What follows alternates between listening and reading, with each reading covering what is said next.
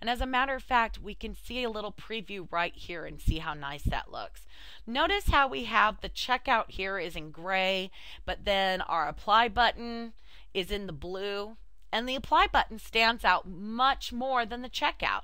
So what we're going to do is we're going to switch the colors around and make the blue for the checkout and then the gray for the apply. So there's a lot that we can do to customize this floating shopping cart. And that's what I love about the Yahoo stores. You can always customize to make it better. You always have this like full control over everything to make it bigger, better, and just absolutely wonderful. And then when you're all done, go back into the manager, go to floating cart manager, okay, and then hit on the publish button. And what that's going to do is it's going to publish it, and your floating cart settings have been published. So now we should be able just to go to onechoiceforfrogs.com and look at that. There's our floating shopping cart. If we go ahead and we add something into our cart, make sure that it works. All right, perfect. We've been sent here.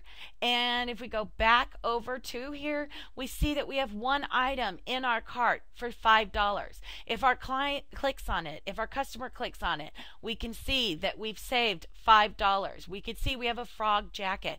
We can see we need to add $95 more. We can see all this wonderful information. We can see for the shipping calculator. For the state, we can put in Indiana, zip code 46530, and apply, and look at that. Shipping is going to be $0 and my total is going to be $5, and look at that, I can check out.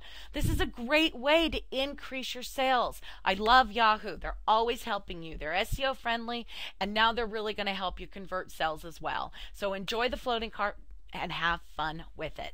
This is Shauna with One Choice for Your Store, and I hope you enjoyed this tutorial. Bye for now.